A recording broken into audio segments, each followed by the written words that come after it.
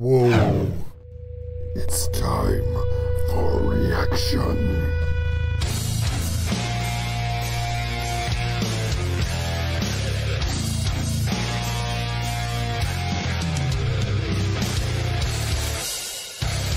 Welcome in. Old School Nerd.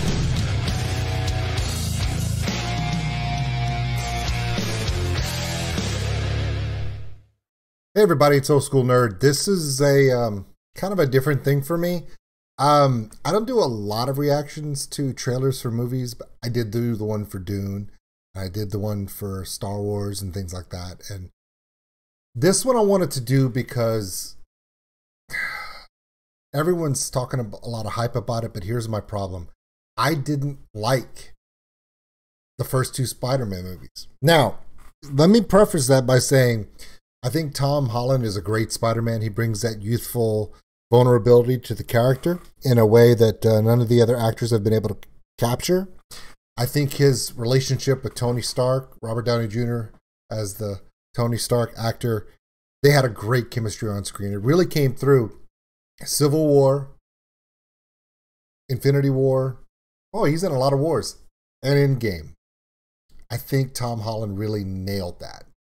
However, I found that the standalone Spider-Man movies, even though they integrated a lot of other characters, to me fell a little flat. Like to this day, the first Spider-Man, Homecoming, have yet to sit through the whole movie. And I don't think that was really Tom Holland's fault as much as it was a very hollow performance, not a performance that was hollow for Michael Keaton. I just felt like the villain really didn't translate across for me very well. So I've never seen Homecoming all the way through. I haven't been able to watch it all the way through. Far From Home, again, Jake Gyllenhaal, love him in a lot of movies. Loved him in Jarhead, things like that. There was just something about that movie. It didn't really connect well for me. This time we're throwing Doctor Strange, Benedict Cumberbatch in the mix. And I'm interested to see this trailer to see if these two work really well together. Every time we've introduced Benedict Cumberbatch, even if it's in small amounts, with Thor Ragnarok setting up the whole, where's Odin? That was great stuff because Benedict Cumberbatch is really great on the comedic timing. So is Tom Holland. So maybe the coordination of the two might be very good. Also, instead of making up a completely new villain that we don't normally see in the Spider-Man universe, Dr. Octopus is the one that they're saying. And Dr. Octopus is a classic. In fact, not only is it a classic one, we've already seen it in other Spider-Man movies. I don't know how this iteration is going to go, but Marvel's really taking it to the next level. And I'm going to give this trailer a shot. And I'm going to give the movie a shot. My name is Old School Nerd. Check us out on OldSkuleNerd.com. It's got all of our social media posts, the Patreon link for those who want to help support the channel, and the merchandise store. Here we go. I've talked enough. Spider-Man, No Way From Home. Oh, look at this. This is a good one. Some suggest that Parker's powers include the male spider's ability to hypnotize females. Stop, come on. Yes, my Spider Lord. Okay. I do want to say Zendaya plays an amazing love interest and that foil for him as a character. I think she does an amazing job because she's a very strong actress. Her character is very strong, very cynical, very dry, and puts him in a place of vulnerability that Tom Holland just shines in. Him not being able to have swagger around her has always been one of the key points to the character. And it's one of the few really connected parts of the first two Spider-Man movies that I really enjoyed. I just couldn't seem to get it with the other characters as a whole, especially with the villains.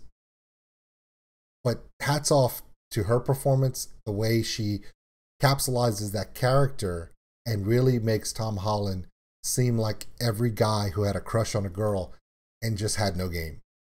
Because that's what it seems like, you know?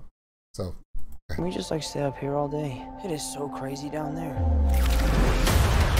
That's right, folks. Spider-Man is, in fact, Peter Parker. Listen, I did not kill Mysterio. The drones did. The drones that are yours. Does any part of you feel relieved about all this? What do you mean? Now that everybody knows, you don't really have to hide or lie to people. For the record, I never wanted to lie to you. But how do you tell someone that you're Spider-Man? Now everybody knows. But this isn't about me. This is hurting a lot of people. I've just been thinking about how to fix all of this. See, that's something that they haven't touched on in really any of the movies. Okay, for instance, at the end of Iron Man 1, the iconic line, Robert Downey Jr. is sitting in front of the podium, he's eating a cheeseburger, and he goes, "I am Spider-Man," or, you know, whatever, at the end of the movie, you know? And everyone's like, and then it catapults him to new levels of being the pompous a-hole that he is, right? And it works for him. But everyone else either doesn't have a secret or they are who they are. Okay, Paul Rudd as Ant-Man is one thing, because the whole idea of Ant-Man is you never see him anyway. Hawkeye, Black Widow, they're secret agents, you're not going to find them. The Hulk, nobody cares because you're not going to go near him anyway because he's the Hulk. And when you're talking about Dr. Stephen Strange, again, people know who Dr. Strange is, and his name is his name, so it's not really a secret. But because Tom Holland, the character of Peter Parker, is a juvenile in high school, this is one of the few times where, okay, their secret identity is revealed, and instead of other iterations where Peter Parker suddenly becomes famous and he's got endorsement deals and everybody's loving him, it's the complete opposite. It's almost like social media cancels him, the government's after him to blame him for everything they can.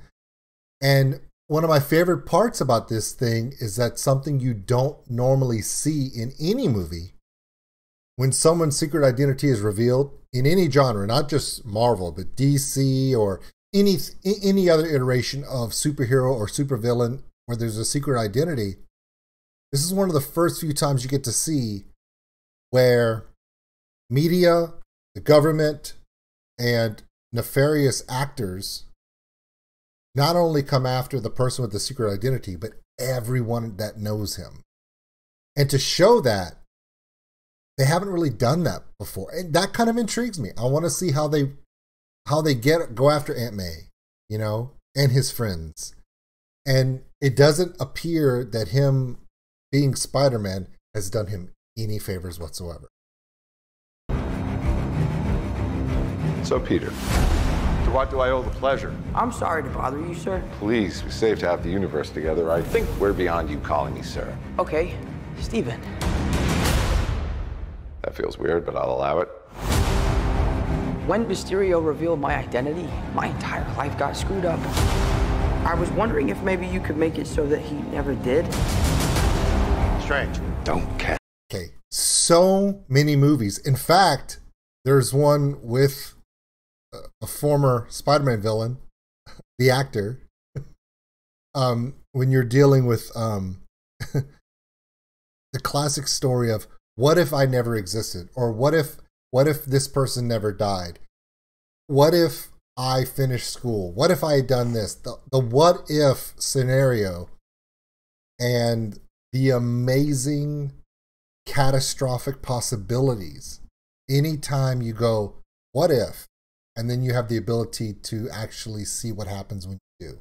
We see a lot of, even a Michael Keaton movie, they did that on one. I don't remember the name, but this is a plot line that can go anywhere. And it's perfect for Doctor Strange because of the way he can manipulate stuff, but he has a wisdom, but obviously he also has a mischievous wit. I could just imagine that Wong's going to tell him, don't you dare. And Steven's going to go, I'm going to do it anyway. Chaos ensues. Cast that spell. It's too dangerous. Fine. I won't. Knew it. The entire world is about to forget that Peter Parker is Spider-Man. Wait, everyone? Can't some people still know? That's not how the spell works. So MJ's gonna forget about everything we've ever been through? Stop tampering with the spell. Oh my God, Ned, he's my best friend.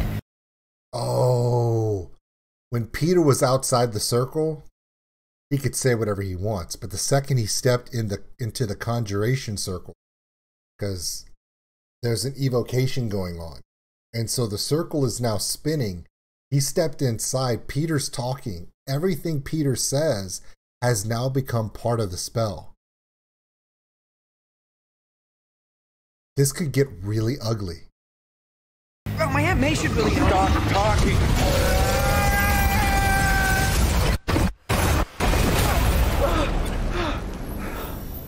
What just happened?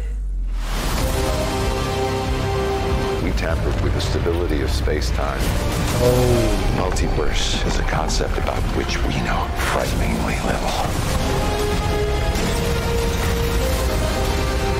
The problem is you trying to live two different lives.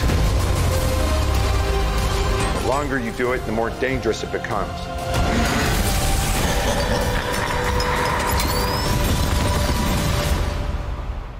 now at first I thought, when I saw the bomb, I thought Hobgoblin, right? Green Goblin with the green with the...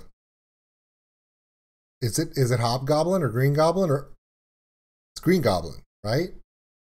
Now, don't get me wrong. Defoe was the best Goblin, period. He was so good at it. But I thought everyone said it was Dr. Octopus.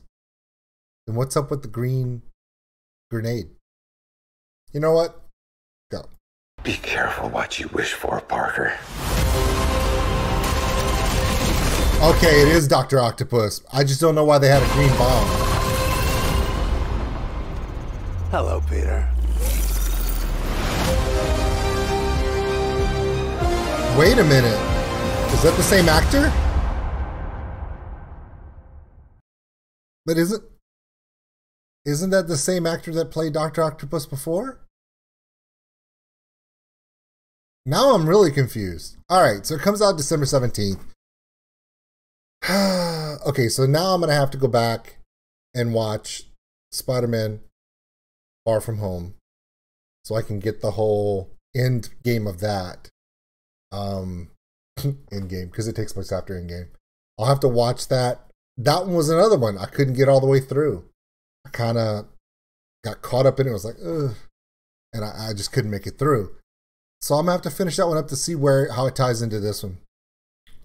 From the preview, I like the way Benedict Cumberbatch and Tom Holland do connect. It just looks like it's a wild ride, which we need because, like I said, the first two had some slowness in the middles, and I just couldn't stay in it. Anyway, so that's my review and reaction to this trailer, and looks like it's going to be a pretty fun Christmas. Hopefully we can actually see movies in the theater come Christmas. Cross your fingers and call your doctor, I guess. All right, guys, we'll see you later.